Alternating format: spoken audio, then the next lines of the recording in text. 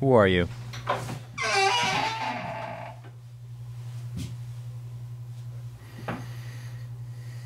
I don't understand. You wanted to look professional, but instead you ended up looking 12. I'd never attempt a human trial this early. The loss of your masculinity is very persuasive. Wait. How do you feel? Pretty miffed, honestly. We need to run some tests. This is fantastic.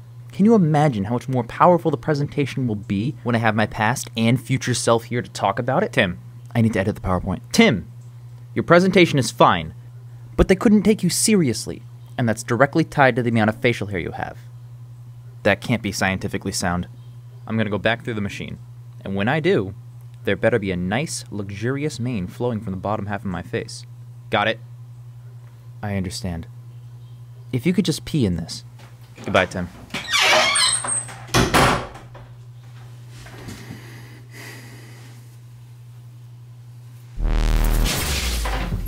What the hell is wrong with you? I thought it would be a compromise. A compromise? What, did you want every scientist in the area to think you fought in World War I? I was going for a Tom Selleck vibe. Yeah, and you ended up with Zorro.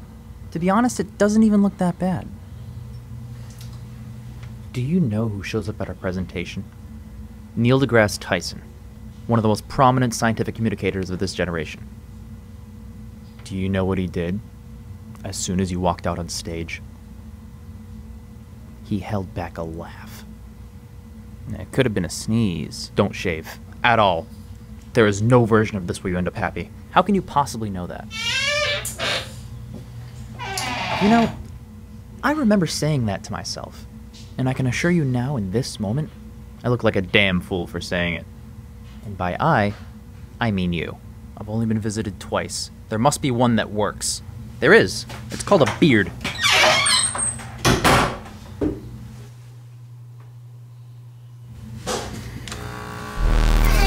Are you kidding me? What the hell is this? One guy spit out his drink when I walked up there like this. No one thought it was Charlie Chaplin. You look like a gay version of your dad.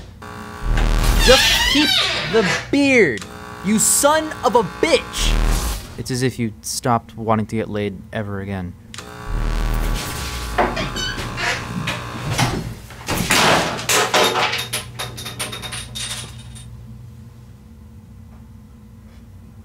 Not a lot of Wolverine fans in the audience. Shave, and however my face looks after the presentation will be the last thing you see.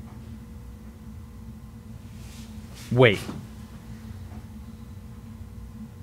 A stool sample would be really helpful. And appearance aside, I could really use some insight in the PowerPoint based on what you've experienced.